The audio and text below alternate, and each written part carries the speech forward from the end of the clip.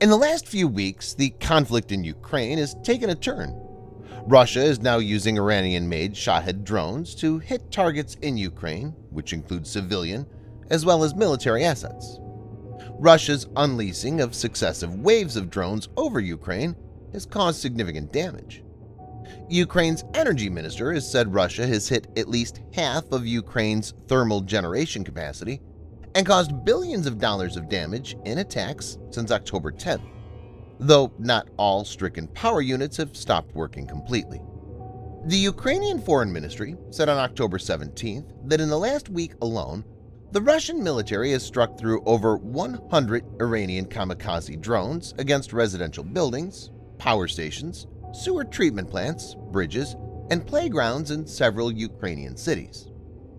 In this video, Defense Updates analyzes why Russia is extensively using Iranian Shahed drones in Ukraine. Let's get started. This video is sponsored by NordVPN. Get an exclusive NordVPN deal by going to nordvpn.com/defense or clicking the link in the description. Use the code DEFENSE at the checkout to get an extra month free for the 2-year plan. It's risk-free with Nord's 30-day money-back guarantee.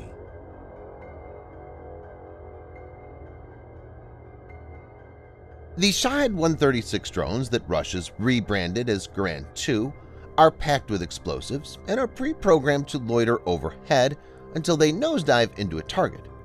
According to reports, the delta-wing Shahed is 3.5 meters or 11.5 feet long, 25 meters or 8 feet wide, and weighs approximately 200 kilograms or 440 pounds. It's powered by a 50-horsepower engine with a top speed of 185 kilometers per hour or 114 miles per hour and has a maximum range of 2,500 kilometers or 1,500 miles. It's thought to have a 40-kilogram or 88-pound explosive charge. The drone is fired in multiples from a launch rack in batches of 5 upwards.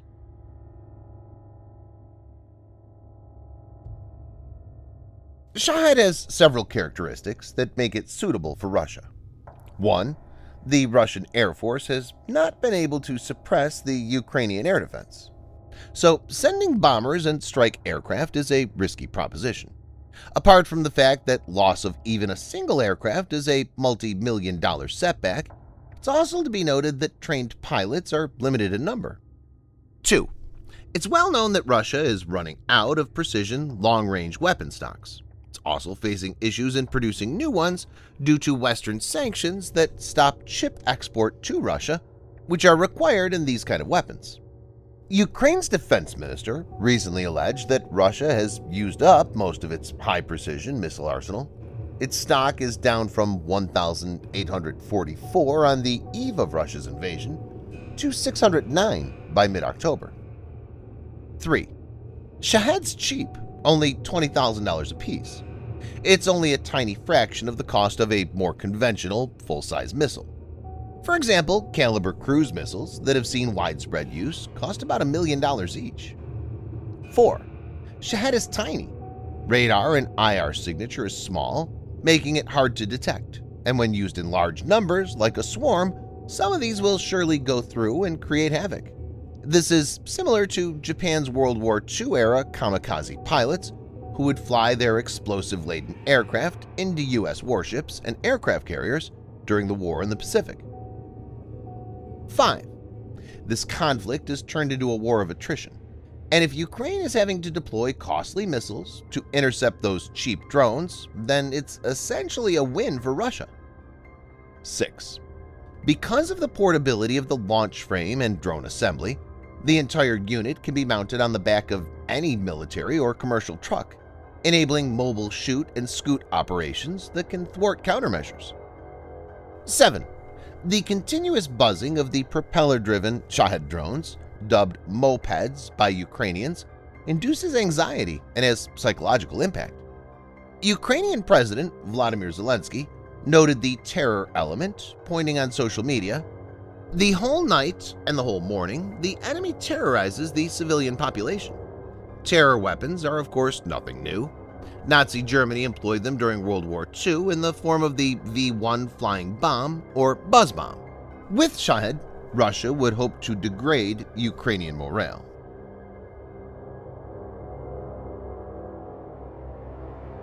Ukrainian drone supplies are having an impact, and this has made the West do something about it.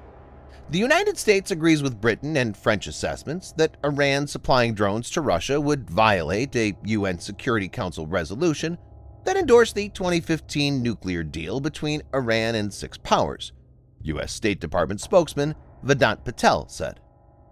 The European Union has agreed to hit Iran with sanctions over its supplying drones to Russia in the war with Ukraine, a top EU body said on Thursday.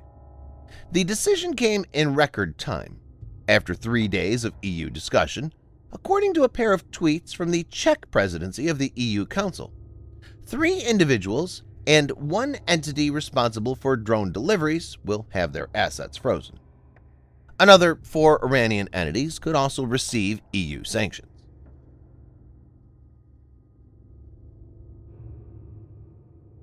Russia has not officially admitted to using drones manufactured in Iran in its invasion of Ukraine, but their use has been documented in numerous attacks this fall.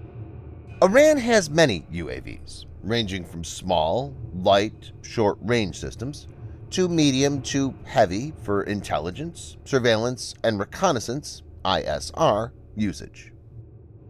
Iranian armed forces are known to operate more armed drones than many other nations that have twice their defense budget, and that too under crippling Western sanctions. There are reports that Iranian personnel are assisting Russians on how to effectively deploy this drone. Some reports also indicate Iran may provide Russia with surface-to-surface missiles. This is not a good situation for Ukraine as winter knocks on the doors. It remains to be seen how things pan out in the coming days. Subscribe for more videos like this. Hit the like button if you find the video interesting, and kindly provide your feedback in the comment section. This will help us improve.